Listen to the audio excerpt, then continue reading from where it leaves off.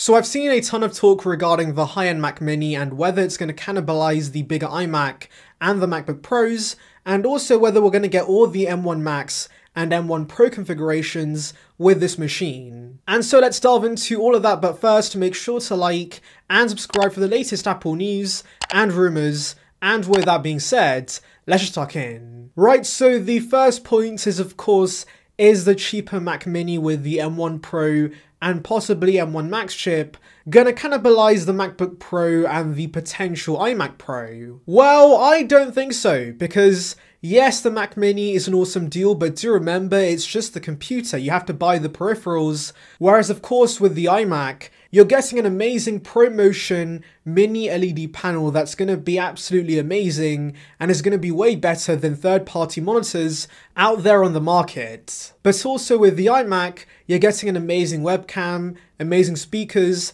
amazing mics, a really nice keyboard, and of course a decent mouse, though of course I will admit the Magic Mouse is not that great. But glossing over the Magic Mouse, the package you get with the iMac is really quite nice, and I do think it kind of justifies the $900 premium over the Mac Mini. Now as for the MacBook Pros, the same kind of applies here, but do remember this is a portable laptop, and so that means you have the flexibility of either connecting this to an external display and having a home setup, but of course when you're on the go, you can take it with you, and that again is a pretty convenient feature that justifies the premium for those MacBooks. I mean, we already have the Mac Mini M1 that shares the same components as the M1 iMac and the M1 MacBooks, but of course, the iMac and the MacBooks are way more popular because people do appreciate having that all-in-one package. And so yes, while the Mac Mini is much cheaper than the MacBooks and the iMac,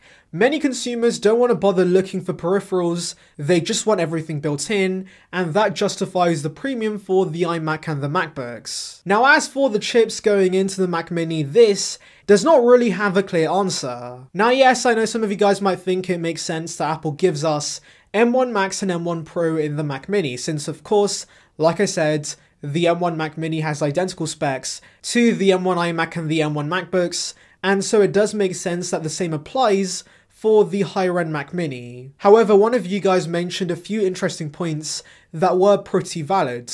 For example, Apple did not give us an i9 Mac Mini in the Intel days. We only went up to i7, and that definitely was not the highest end chip the Intel MacBooks and the iMacs offered. But also, the much smaller body of the Mac Mini might not have space to accommodate the massive M1 Max chip.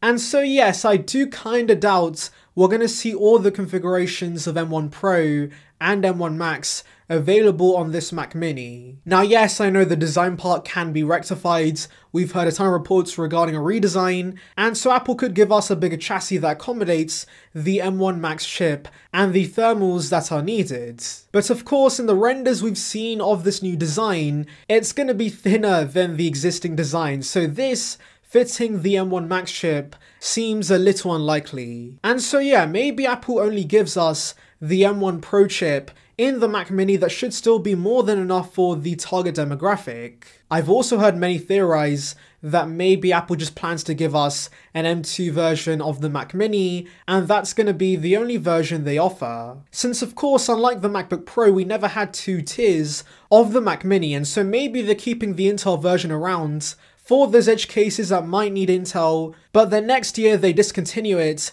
and launch the M2 version, and that just replaces the whole lineup. So yeah, those are my theories, but tell me your thoughts in the comments below. Anyways, thank you for watching guys, make sure to like and subscribe for the latest Apple news and rumors.